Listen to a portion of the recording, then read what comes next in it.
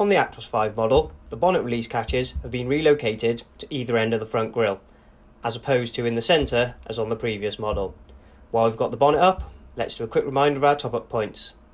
Here's where you top up the coolant, here's where you top up the engine oil, and here's where you top up the screen wash. Remember, there's no physical dipstick under the bonnet. The engine oil level is measured electronically and can be checked via the dashboard or from the comfort of the driver's seat.